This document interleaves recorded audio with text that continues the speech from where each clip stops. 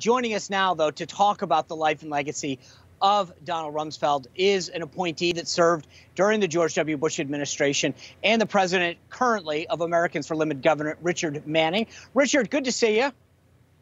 Good seeing you, Sean.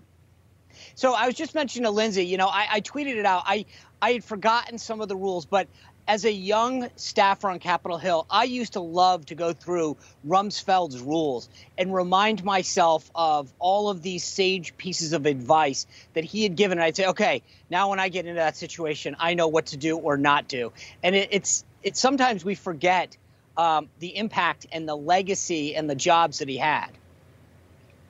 Yeah, I mean, the fact is, he's a guy who was chief of staff during the Nixon administration. He served in the Nixon administration, and he served through George W. Bush administration. And in doing so, he set a legacy for people for 30 years on how to do things in government and how to advance. One of the things that struck me about him was his just incredible work ethic.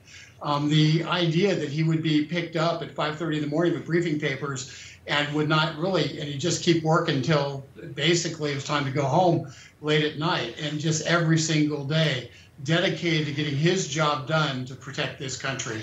It's one of those legacies that anybody who's trying to figure out how to serve in this country should take to heart and say, that's how you do it. There is no room for rest. There's plenty of rest after you stop serving. Yeah, and you talk about him being such a hard worker. I think some people may have forgotten as well. He was actually at the Pentagon on 9/11 when those terrible attacks happened. He was helping people get out. His team was saying, we got to get you out, sir, but he was helping other people get out. You worked with him. What do you remember specifically about some of your experiences with him? Well, Don Rumsfeld was a guy who was intense. He was a guy who had a plan, and he implemented it. And he never put himself ahead of the president. He was the person who would get it done, and he would get it. And he's somebody you could depend on to get it done. And oh, by the way, if he couldn't depend on you to get it done, you didn't get a chance to play twice. You know, as Lindsay mentioned, he's held all these jobs. Like, I feel like everybody now knows him from his last position as Secretary of Defense during the Iraq and Afghanistan war. But as you mentioned, he was a chief of staff under Ford. He was a naval officer. He was a congressman, a presidential candidate. I hope that people take time to realize the breadth and depth of his experience and service.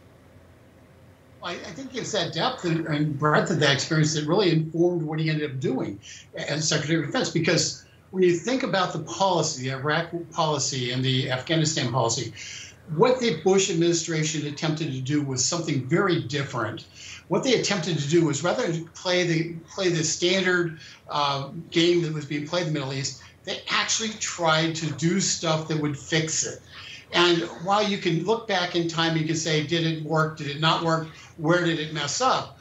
What you cannot say is that that administration, and Donald Rumsfeld himself, was dedicated to the premise that you can't continue doing something that isn't working and expect to get a different result. And so consequently, he used his breadth of skills and his ability to really apply what he knew in real personal force to try to get something different, get a different result in the Middle East. We can all debate 20 years later whether what they did was right or wrong. What I can tell you is what they did in that time was a bold stroke to try to solve a problem that's been pretty intractable. And I think that his legacy should be as somebody who's a problem solver, someone who was unafraid to try new things, and who was a real driving force behind innovation that solves problems rather than just accepting the problem and throwing up your hands and say, I guess we'll just do the same thing over and over again. A public servant who loved our country. Richard, thank you for being here with us as we continue to honor the legacy of former Defense Secretary Donald Rumsfeld. Appreciate your time. Thanks for having me.